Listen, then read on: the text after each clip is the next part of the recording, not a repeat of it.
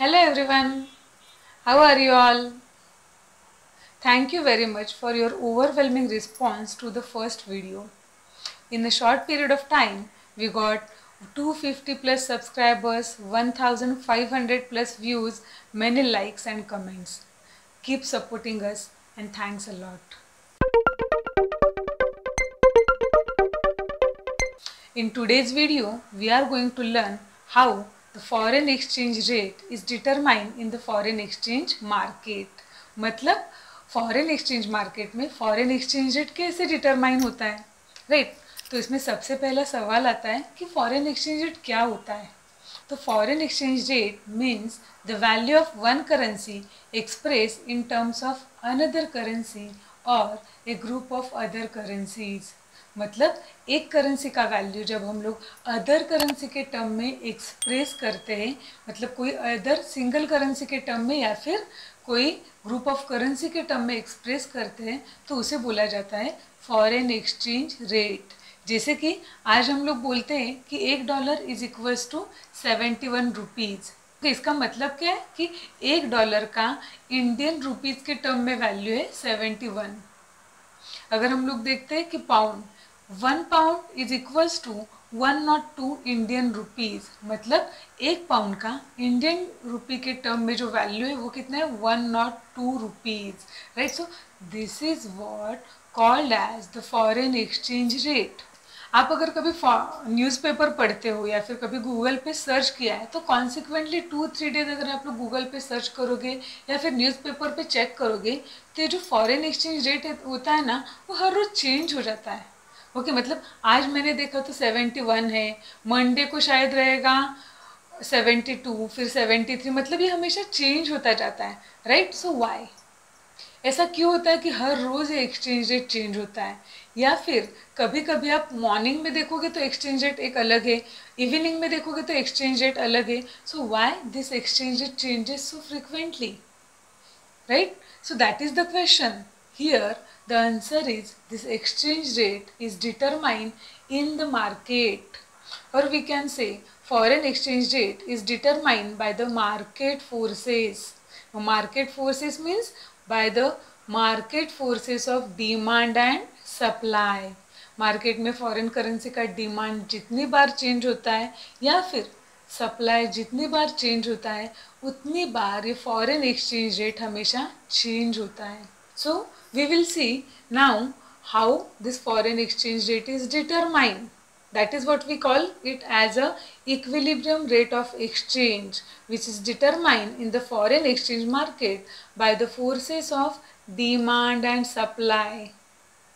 It means the point where demand for foreign exchange is equals to supply of foreign exchange, the exchange rate is determined. So there are 4 determinants of demand for foreign currency, in which the first one is import for goods and services. और जब भी हमारे importers foreign countries से कुछ commodity import करते हैं, तो उनको उसका पेमेंट फॉरेन करेंसी में करना है. तो इसके लिए वो फॉरेन करेंसी का डिमांड करेंगे. वो इंडियन रुपी दे के उसके बदले में फॉरेन करेंसी परचेज करेंगे. नाउ सेकेंड फैक्टर जो फॉरेन करेंसी का डिमांड डिटरमाइन करता है वो है unilateral payment. Unilateral payment means here the money is paid from one country to another country. जैसे कि इंडिया से किसी और कंट्री को सिर्फ मनी पे होगा, बट उसके बदले में हम लोग दूसरी कंट्री से कोई भी कमोडिटी या सर्विस कुछ भी परचेज नहीं करते. जैसे कि फॉरेन रिपैट्रिशिएशंस, जिसमें फॉरेन कंट्रीज़ ने सपोज हमारी कंट्री में इन्वेस्टमेंट किया है या फिर उन लोग ने अगर हम लोग को लोन दिया है, तो ये इन्वेस्टमेंट और लोन के ऊपर हम लोग उनको profit, dividend, rate of interest पे करेंगे, राइट? तो ये हो गया फॉरेन रिपैट्रिशिएशन. इसके अलावा अगर हमारी कंट्री से फॉरेन कंट्री में कोई भी फॉरेन एड जाता है या फिर गिफ्ट जाता है, तो वो भी होगा unilateral payment. The third factor which affect the demand for foreign currency is the outflow of capital. Now capital outflow means जब भी कोई इंडियन बिजनेसमैन है और इंडियन इंडिविजुअल है, गवर्नमेंट है, वो जब इंडिया से बाहर की कोई भी कंट्री में अगर इन्वेस्टमेंट करते हैं या फिर उनको लोन प्रोवाइड करते हैं, तो उसे हम लोग बोलेंगे कैपिटल आउटफ्लो, जिसमें मनी इंडिया से बाहर के कंट्री में जा रहा है। अगेन इंडियन इन्वेस्टर्स को या फिर गवर्नमेंट को अगर फॉरेन कंट्री में मनी इन्वेस्ट करना है सो they need foreign currency. Again वो लोग क्या करेंगे, वो फॉरेन एक्सचेंज मार्केट में जाएंगे और फॉरेन करेंसी की डिमांड करेंगे। Now fourth and the important factor is future expectations. इसमें हम लोग देखेंगे how the हेजर्स and speculators creates a demand for foreign currency in the foreign exchange market. For this topic, I am going to make a separate video.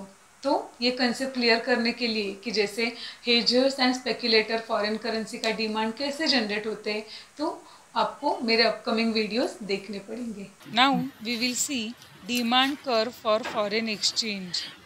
In this diagram, on x-axis we are showing demand for foreign exchange in US dollars. And on y-axis we are showing rate of exchange in Indian rupees.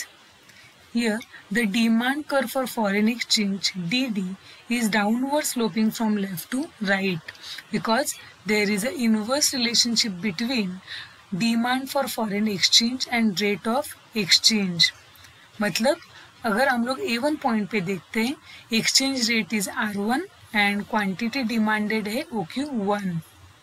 अगर exchange rate R1 से R2 तक decrease होता है तो A2 point पे demand for foreign exchange OQ2 तक increase हुई है।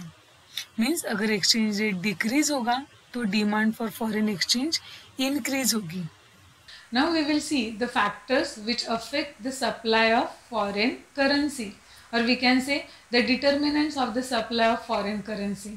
Here also we have 4 factors which determine the supply of foreign currency. Out of this 4, the first one is the export of goods and services.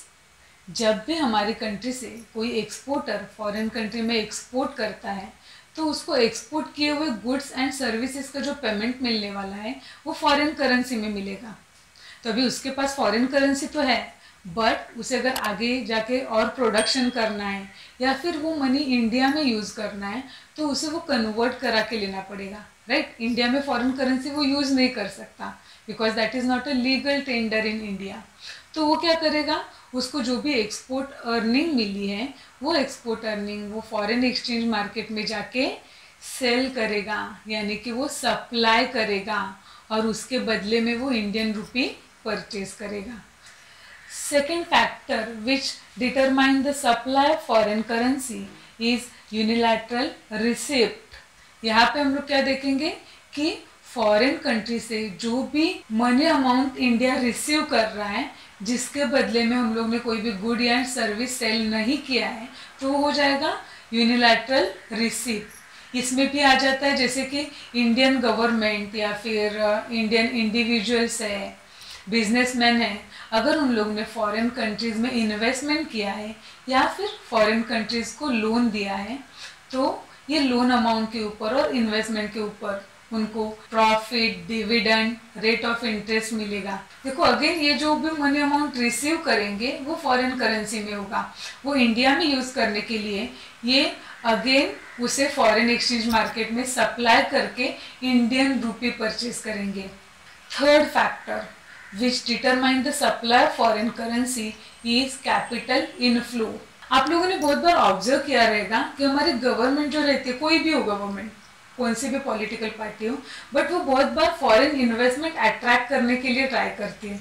Because जब भी हम लोग foreign investment attract करते हैं तो इंडिया में अगर फॉरेन इन्वेस्टमेंट आता है तो इसकी वजह से फॉरेन करेंसी का supply Indian foreign exchange market में इंक्रीज होगा। कोई भी फॉरेनर अगर इन्वेस्ट करेगा इंडिया में तो उनको इंडियन रुपी में इन्वेस्ट करना है, उनके पास फॉरेन करेंसी है तो यहाँ पे फॉरेन करेंसी लाएंगे, फॉरेन करेंसी सेल करके उसके बदले में वो इंडियन रुपी परचेज करेंगे और यहाँ पे इन्वेस्टमेंट करेंगे। It means they generate a supply of foreign currency. And again the fourth and the important factor is future expectations. जैसे हम लोग ने डिमांड के बारे में देखा, same way in the future expectations there is a role of हेजर्स and speculators in generating supply of foreign currency. और ये टॉपिक भी हम लोग सेपरेटली नेक्स्ट वीडियो में स्टडी करेंगे। Now we will see supply curve of foreign exchange. In this diagram, supply of foreign exchange is shown on the x-axis in US dollars and exchange rate is shown on the y-axis. Here, the supply curve slopes upwards from left to right because there is a positive relationship between supply of foreign exchange and foreign exchange rate. For example, at point A1, exchange rate है R1 and quantity supplied of foreign exchange है OQ1. अगर exchange rate R1 से R2 तक increase होता है तो A2 point पे quantity supplied OQ2 तक increase हुई है. Means exchange rate अगर increase होता है तो supply of foreign exchange increase होगा, exchange rate decrease होता है तो supply of foreign exchange decrease होगा.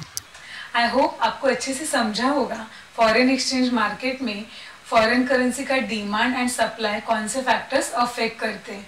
अब हम लोग डायग्राम के साथ देखेंगे ये डिमांड एंड सप्लाई का इक्विलिब्रियम एक्सचेंज रेट कैसे डिसाइड करते हैं. In this diagram, E is the equilibrium point where demand curve and supply curve of foreign exchange are intersecting each other. Equilibrium exchange rate is OR and equilibrium quantity demanded and supplied of foreign currency is OQ. अगर exchange rate R की जगह R1 है तो हम लोग देख सकते हैं यहाँ पे demand is less than the supply. देखो सप्लाई ज़्यादा है डिमांड कम है means there is a excess supply in the market.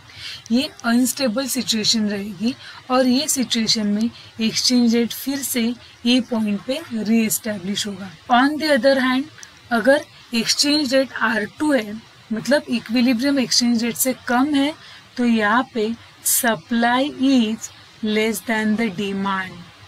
It means there is a excess demand. ये वाला जो सिचुएशन है वो भी अनस्टेबल सिचुएशन है. इसकी वजह से इक्विलिब्रियम ये पॉइंट पे रीएस्टैब्लिश होगा यानी कि R एक स्टेबल इक्विलिब्रियम एक्सचेंज रेट है. अगर आपको आज का टॉपिक अच्छे से समझा है then do subscribe to ecoso. Please like comment and share my video. And अगर आपके भी एग्जाम्स बहुत सारे लोगों के एग्जाम्स अभी नियर बाय है तो एग्जाम से रिलेटेड अगर आपको लगता है कि कोई टॉपिक आपको अच्छे से समझा नहीं है या फिर किसी टॉपिक के लिए आपको थोड़ी रिवीजन की ज़रूरत है then please mention it in the comment section. So I will try to make next video on that particular topic. Thank you everyone.